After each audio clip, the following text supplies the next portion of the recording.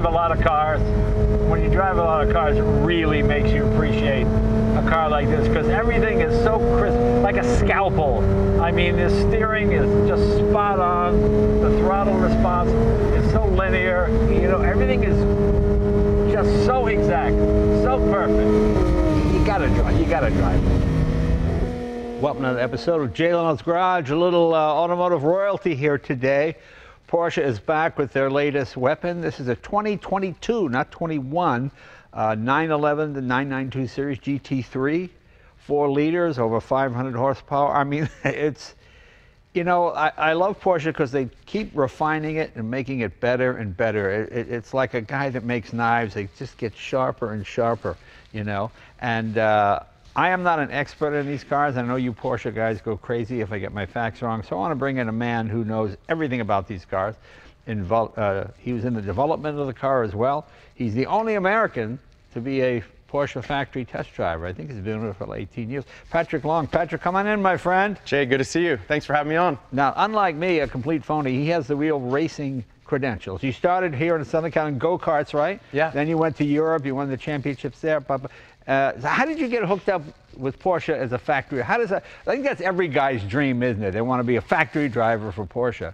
And you must get that all the time. It's not a bad brand to represent. For me, it was about being introduced to them while I was chasing my dreams of becoming a professional racing driver at any facet. And I was living in Europe. I had been racing there for 6 seasons. I was out of money, I was out of time, and Porsche called and said, would you like to come to Weissach and drive a 911? And that was the call I needed, and the rest is history. Porsche is all about development on the track and transferring it to the street, and that's what we have in the GT3. This is a car that you can daily drive, but it's also a car that you can take to the racetrack and pound it all day long and put up numbers that will challenge any car out there. You know, I remember Phil Hill telling me when he drove for Ferrari, they would pay for gas to and from the race. Oh, okay. They wouldn't pay his expenses like hotel, but we'll give you gas money. It was like horrible. And he was world champion. So you're in good company. You're in good company. Yeah, that's my favorite thing about Porsche. You know, whenever I watch these shootouts, you know, with car and driver, road and track, the only ones that get driven hard are Corvette and Porsche. And whenever I meet Porsche owners, they brag about how many miles. This has got 150,000, it's got 80,000. I mean, Italian drivers, my car, I've had it 20 years, 800 miles. Hey, good for you, you know. I don't quite understand that. And that's what I love, the fact that you can just beat these and they just keep coming on back for more, don't they? Yeah. They do. I mean, I was out at Road Atlanta a few weeks ago giving rides in a car like this, and all day long, it never misses a beat. High load corners, old school Road Atlanta, you know that track. The tires on these cars barely are tested because it's all about low CG. It's all about direction change. It's about keeping the car lightweight. But this is naturally aspirated. This is still what we like. A high revving 9,000 RPM engine. It screams. And in the end, when we go out and drive a car, it needs to be emotional, right? Right, and there are so few automobiles you can buy nowadays that are normally aspirated and a manual transmission. I think this is the only one at the high end of the market of the exotics, isn't it? I know you can't get a Lamborghini or Ferrari with that, even Pagani, none of those guys. So, I mean, I think that's great. And the fact that, and the PDK is faster, wouldn't you say? As a racing driver, you're going to take the PDK, right? But as a driver, you want the manual, I assume. Absolutely. The enthusiast in me wants the manual transmission. Right. The GT3 has been a highly debatable topic about PDK when it was PDK only at the introduction of the previous generation. But now we're back to giving you the option as the consumer, and I'm excited about that. But it is hard to argue with double clutch transmissions these days. They're so quick. The next gear is already pre-selected. So when you hit that gear lifter or you hit that paddle shift, the car is just shifting gears so quickly. I know, it is. It takes some of the fun out of it, but you're going plenty fast in this thing already. And like you say, was it 503 horsepower? Is that what it is? Yeah. Yep, over 500 horsepower now. Again, the real essence of this car, though, I think is downforce. We have increased the downforce of this car by 50% in a normal driving mode. You see this swan neck rear style wing. It's very much a racing style downforce and aerodynamics. The suspension, double wishbone suspension up front for the first time. I'm excited about that. They haven't given me many laps in this car, but the few laps I've taken, I think you're going to like what you feel. You know, it's funny because I have this debate with people all the time. And here in America, horsepower sells everything. Yeah, but this car has 620. You're still going to be faster in this because it's going to handle better, it's going to be lighter, and you will feel the difference. You know, that's what I love about Gordon Murray, that whole thing, you know, the Colin Chapman add lightness thing. When you take off weight, you add horsepower. And this is the equivalent of probably way more than 500 when you take all those factors into play. This will outhandle just about anything. I mean, they're pretty amazing cars. You know what's so funny? I look at it and I think it looks like the last generation, but it looks a little. Is it a little bit wider? It is a little wider up front. You also see a lot of change up front on the flatter, kind of wider front nose. Aerodynamics from the front splitter all the way back to the rear. We have a real diffuser back here, so that's very exciting. First time that we're basically taking the Cup car kind of track to street transfer and bringing a lot of aerodynamics to the rear. We have a 20 up front, a 21-inch wheel in the rear. We're running carbon ceramic brakes, PCCB, so we're much lighter on the sprung weight, unsprung weight. Now this wing looks like it's manually adjustable. What are those torques in there that loosen that, and then you can put this... Yep, variable angle on the rear wing. We're using a carbon fiber reinforced plastic, the swan neck design where the wing is sort of hung by the mounts. And yes, you can increase downforce by increasing the wing angle. 150% more downforce on this car than the last generation when you're on the track. So it makes a difference when you see Nürburgring lap times, for instance. This car is 17 seconds faster than the previous. So the guys in Weissach are always pushing the envelope. It's not just facelifts. We want to make performance and performance all day. I don't imagine you could feel the downforce difference on the street, could you? No, it's more for up above 100 miles an hour. Right, yeah, okay. But yeah, there are downforce variables when driving in the lower speeds, but obviously as the speed increases, the downforce rate does as well. And it's a more attractive wing to me too. It just, I don't know whether the fact that it blends in better because of the color, but they're very nicely done. Hey, yeah. When you buy a sports car, you gotta like to look at it, right? Well, I love the fact that they take a package and continue refinement. You know, for so many years, manufacturers would come out with a car and then change the whole body design each year just for the sake of change. But you know, everybody, like Dodge Challenger with the Hellcat, they keep the same body, they just keep improving it, you know? And that's what I like. I mean, look at, I mean, you could barely get a business card through here. It's amazing how low it is. Now, does this have the adjustable suspension where you can lift the front end if there's a speed bump or something like that? Yeah, front axle lift on the front. It'll even ask you if you want it to remember a certain location, and it'll do it for you. So you come home every single day, it'll start to think for you. The PASM suspension in this car allows you daily driver use, but you can change the mode. The oil-filled suspension will give you a track performance mode and a daily driver mode where it's a little bit more compliant. Your coffee's a little more stable in the hand. I like the wheel. At first I thought the blue line was on the tire, but it's on the wheel, isn't it? Yeah, we offer a couple of trims to the wheel to match to the different body colors. This shark blue was the launch car. This car actually came in from Germany. This is the first one in the country, and I think the first time we're covering it on screen, so it's pretty cool to be in the presence of this car.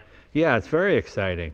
I mean, those brakes are massive. Jeez, how many piston calipers are those in the front? So this is a 6-piston front caliper. As you can see, the wheel size is all about allowing them as much brake as we can get on the front. We're running a 21-inch rear wheel and a 20-inch front wheel. We've got a wider tire, looking for more contact patch and more grip. Ultimately, want to put down some serious times at the Nürburgring. We gotta add more footprint. Does this have rear wheel steering? So rear steer below 31 miles an hour, it's actually helping you to turn around. It's increasing your ability to make a tight turn. And above 49, it's working with you. The rear is turning at the same direction as the front to give better turn in, quicker direction change, and that agility that you want up in the canyons. How many changes do you think there are in this one compared to the previous generation? I know Andy and his team in Weissach, there's not a single part of this car that they haven't touched. It's form follows function, continuing to push that envelope. He is such a competitor lead of the GT cars that every single time I've sat in a car, I know that there's not a single part that he hasn't thought about and tweaked. Even if it's a carryover, they might have laid it in a little differently. Yeah, no, it's amazing. You know, Porsche is an amazing company. I'm just reading about them and the synthetic fuel that they're developing. And it's funny, you know, if it was Exxon or Shell or somebody doing synthetic fuel, I would just go, well, that's what they do. I don't really care. But because it was Porsche, I read the article because I know it'll be gas that helps the enthusiasts. It's not just for diesel trucks and replacement. You know, so I know it could probably, well, like I said, they've kept the 911 for 50 years going strong. So it'll keep the internal combustion running a lot longer. If they can develop a fuel that actually does pollute as little as an electric car, well, that would be a huge game changer, wouldn't it? Absolutely. Yeah. It's been over a decade in motorsport that we've been talking about efficiency, alternative ways of making power, regeneration, creating electric charge through deceleration, like in the hybrid that we've talked about previously on your show. I think it is all about being an engineering company and pushing the evolution of being more efficient and looking at the future of motoring, but also remembering where our roots are and creating something as tactical and just emotional as a car like a GT3. Let's talk about the engine now. Obviously, 6-cylinder, 4-liter, 4-valve. What changes have they made from the last generation engine-wise? Biggest thing that stands out to me is the independent throttle bodies, okay. Just making everything a little crisper, a little tighter. One of the things about this engine is just how they deliver oil at such a high RPM. The sustained RPM that we run on these cars, the abuse that they take. But I can tell you as a driver, I absolutely thrash these engines and they just keep asking for more. Now, a lot of cars have more than one oil pump just for that reason. How many does this have, do you know? 7 scavenge pumps, they tell me. 7 pumps. Well, you know, it's so funny. I've got a very early 67 Lamborghini Miura. And when you throw it into a right-hander, the oil pressure goes to 0 because all the oil rushes to the other side. And since it shares the oil with the transmission, all the oil, so the pump literally goes, I mean, you're literally starving it. So that's why I always say it's a fun car to drive swiftly, but not a fun car to drive fast, because you know, any kind of G-force is immediately going. I mean, it's so, they didn't think to put baffles in it for whatever reason, but obviously it shows you what technology can do. So 7 pumps, so obviously you're getting oil at a constant rate no matter whether the thing is upside down or not.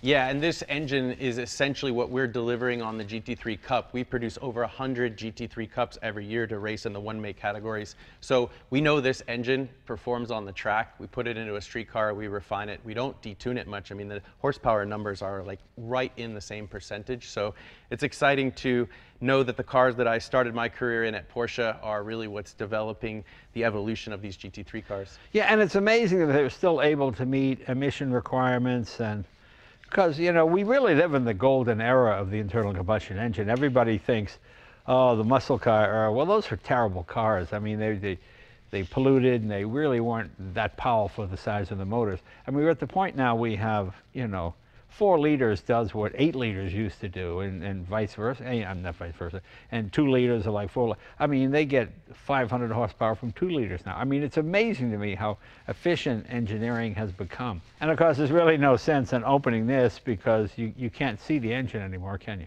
We need to access it from underneath, so yeah, you go next door, get it on your lift. Yeah, I sort of missed that part where there was all that woo ah factor. You know, of just seeing it. You know, I've got my '63 Carrera over there, which I love. And you can open, oh, there's the carburetors, there's everything, you know. So everything is sort of hidden away now. But, I mean, it's amazing how there's no bright work on cars at all anymore. I mean, no, not door handles, not anywhere. But I don't miss it. Yeah, the trim on this car is dark on the window accents. You know, one of the things we talk about is how vibrant and exciting the color options are on these cars. You see lots of different sample colors in the GT3, and I think you're going to be pleasantly surprised at your options and what you can talk to your local dealer about speccing out.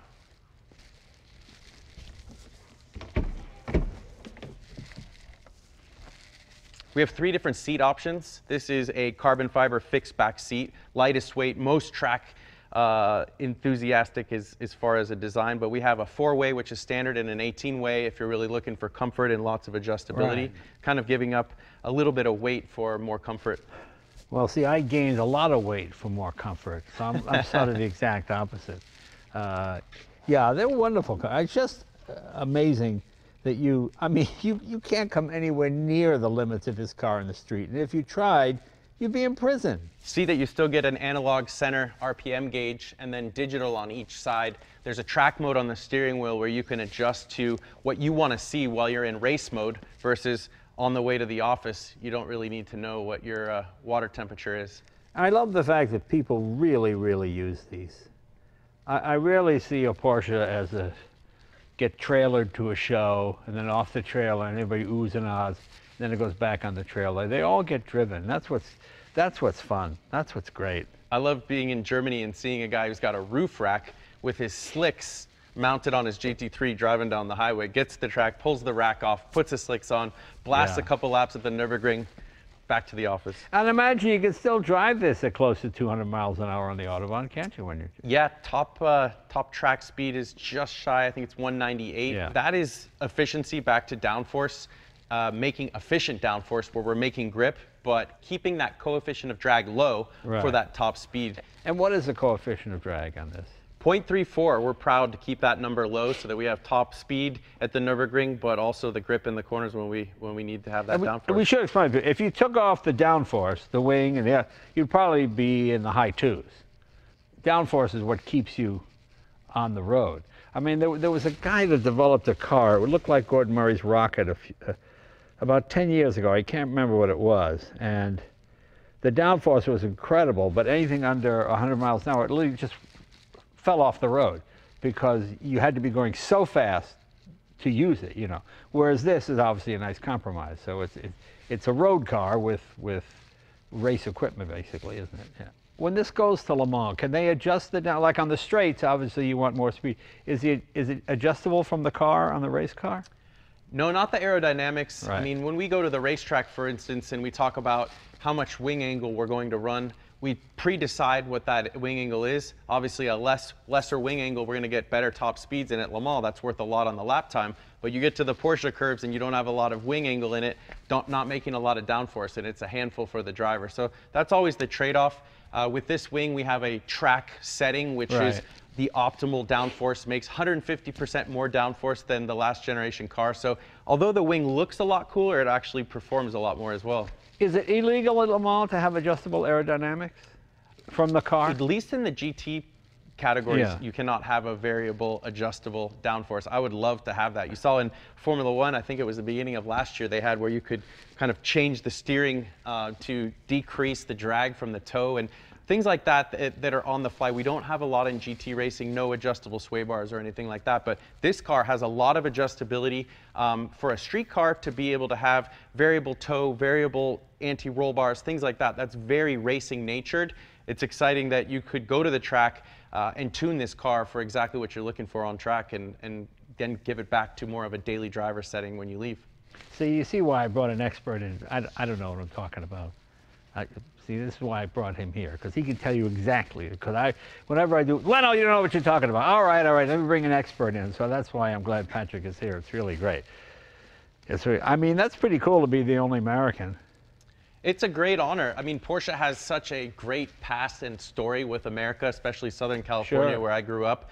To fly the flag for this company, you meet people all across the world that have a personal story, third generation Porsche family, and that real connection of the love. I collect classic Porsches myself, and I see your 4Cam over there, your sepia long hood. I love that tee. It's amazing to just kind of live through the heritage of this company by driving the cars. Rather than learning about them in a book, I have a tremendous opportunity to jump in and drive a lot of these cars, and Porsche keeps a massive archive at their museum in Stuttgart and lets us take these race car and street cars out to different events and share them. Like you said, Porsche is all about driving these cars, experiencing these cars. They don't tuck their own archive away, and they expect that you're going to drive this GT3 car as hard as you want. Well, that's what I love about my 356 twin cam, is the fact that you can use all the power all the time.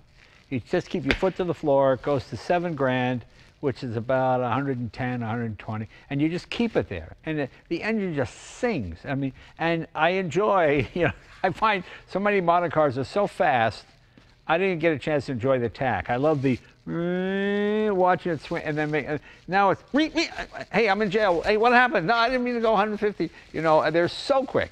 So that's why I like the vintage stuff. And my 911 over there, my sepia one, my 71, it's a 911T, and we put a twin plug head, took it to 2.5 liters, just gave it a little more power. It's like 2,400 pounds. It is so light. It's amazing how light it is. And it's just a great car to drive. But you can feel the heritage from that to this, you know, which is what I like. Yeah, I mean, if you looked at your 356, 4-cam engine, race-inspired engine, high RPMs, high revving, and you go all the way to modern day. The same idea still exists. Naturally aspirated, high revving, built for the mountains, built for the track. The Austrian mountains where they started designing Porsches was all about agility, efficiency, being quick in the corners. It wasn't about heavyweight, big horsepower numbers and laying big black lines. It's, I'm gonna beat you in the corners, in the tight twisties. I'm gonna have more tire and more brake at the end of the race. And that still exists when you compare this car to what else is out there on offer from other manufacturers. And that's with rear wheel drive. Yes, right. Two-wheel drive. And this car is as analog as they'll let us be in this day and age. Yeah, yeah, which is what I love, which really makes it fun to drive. Well, I'm going to take it for a spin here. It's because we have our COVID protocols still in effect. We can't ride in the same car, so I'll have to go by myself. Gee, I feel terrible about that. But this way I won't embarrass myself with Patrick going, hey, you screwed up. See, nobody will know. So very good. I'm going to take it for a spin here and see how she goes. Patrick, thank you very much, man. Thank you for the tutorial there. It was just great, and you covered a lot of facts that I knew nothing about, and I learned a lot just from listening to you right now. So let's take her for a spin, see how she goes.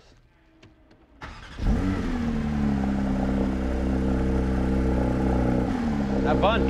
Yeah.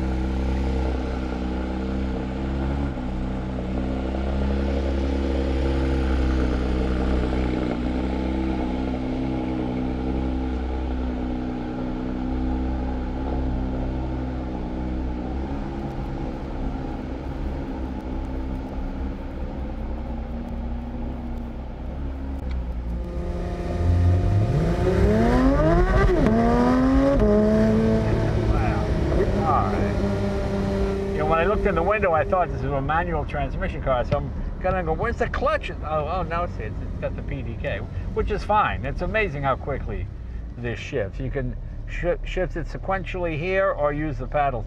I'm so used to the paddles, I'll probably use those. What do we got here? 7 speeds, which is pretty amazing. I love that the tach is right in front of the driver. Love the steering wheel. Just the right size, not too big, not too small. This is a German spec car, so everything is in German, which is kind of funny. It isn't funny, it just feels like a smarter, better, faster, quicker version of my 71 911T, which is good that the heritage is still there. I mean, it feels very Porsche-like, just more concise, more crisp. It's pretty amazing.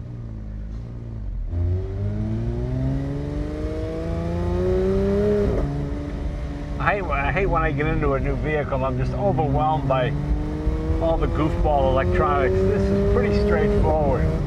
You know, it's funny, you hit the roads in LA are so terrible. And you hit these huge bumps, and you get a jolt, but you don't get a shake through the car. You know, a lot of cars, you hit a bump like that and you just feel it on the front wheel, and you just feel it just go down the chassis. Just like a ripple effect, you know, like a wave. But this doesn't. Even in my driveway there, at the garage, it's a bit off kilter, so you'll notice you get one wheel off the ground with this thing. Everybody else would just flex and fill it, but you get one wheel up and it's fine. And it's amazing how stiff it is. It's like every year they just refine it just a little bit more, just a little bit more.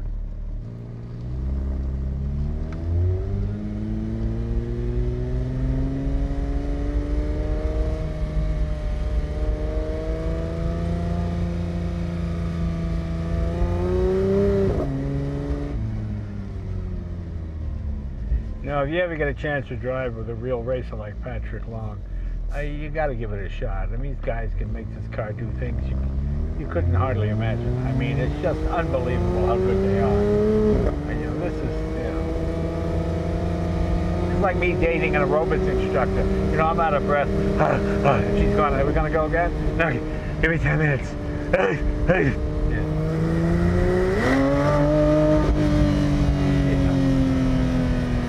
You know, it's a shame. There's a whole generation of young drivers who'll never know what a normally aspirated engine feels like, how quick the throttle response is.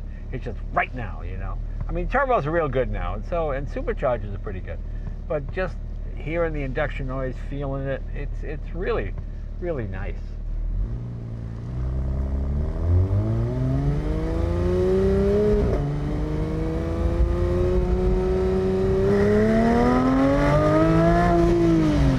looking at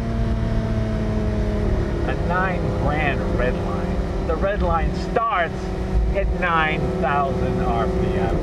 That's pretty amazing. Sight lines are fantastic. You can see out of every window, gives a clear view. Even the wing in the back, it's not that intrusive. I mean, it's like having a blue line down the center of your windshield. There's really nowhere around here I can get this car to do what it's supposed to do. But I can hit at it and I can feel it.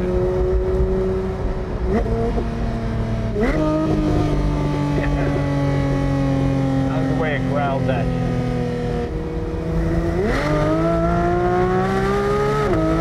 That was $9,000. You know, I drive a lot of cars. When you drive a lot of cars, it really makes you appreciate a car like this because everything is so crisp, like a scalpel. I mean, the steering is just spot on. The throttle response is so linear. You know, when I get in, I put it in drive and I touch the gas pedal. I go, why not moving? And they just gave it just a little bit. Oh, okay. You know, everything is just so exact, so perfect.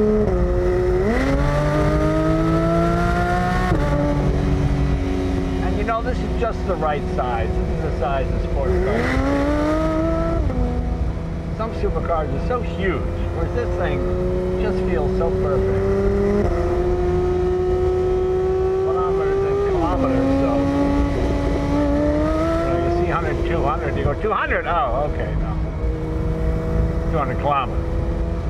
When I was a kid, there was a movie called Redline 7000. It was a NASCAR movie in the 60s, you know, and it's gonna blow! The engine hits 7,000, very dramatic, you know. You got a street car that goes to 9,000, like boom, like that.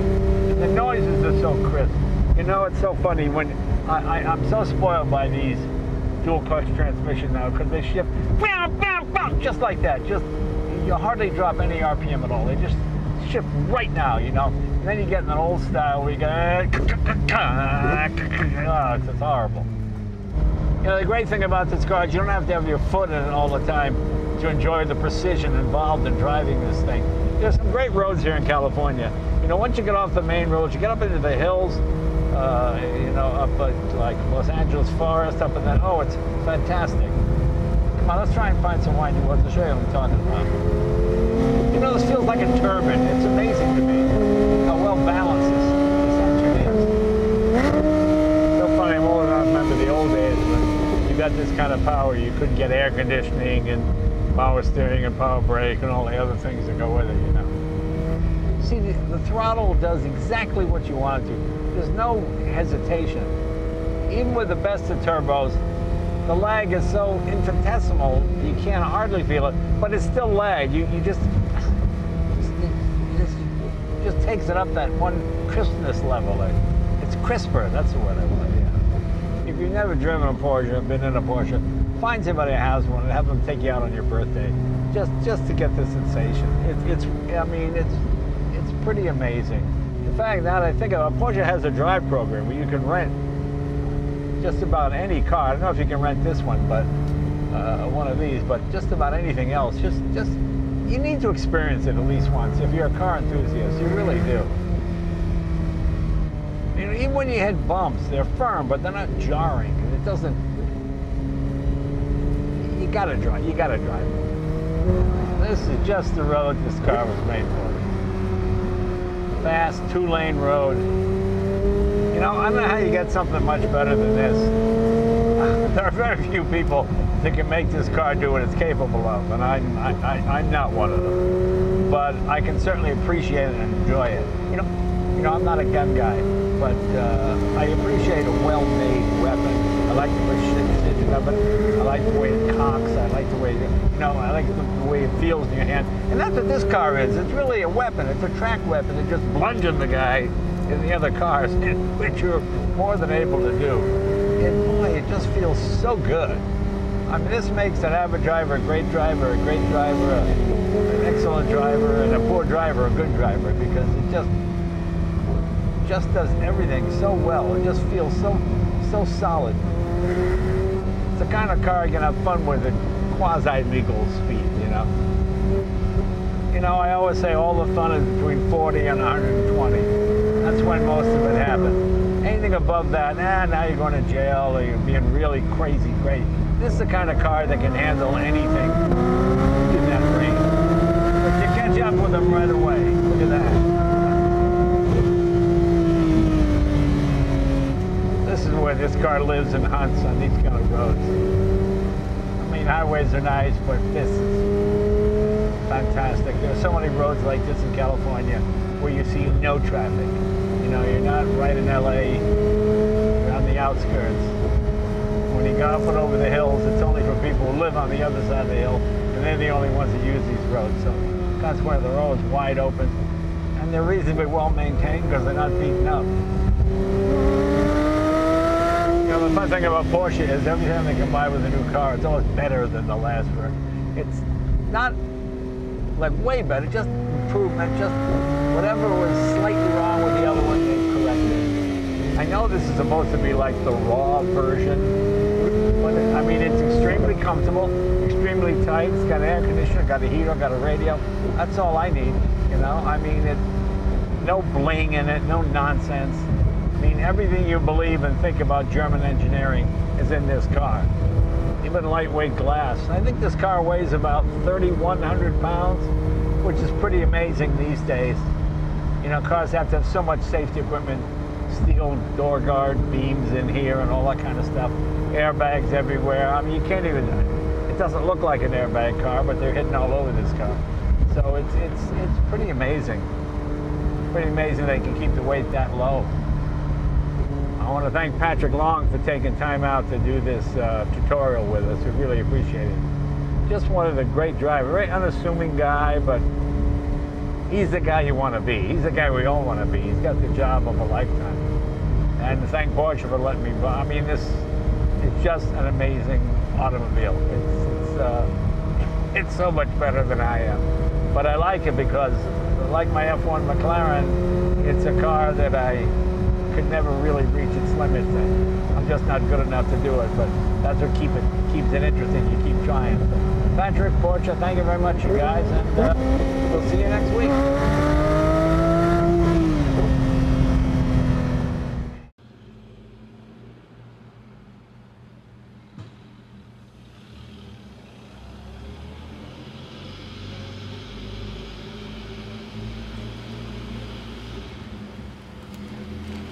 Mm-hmm.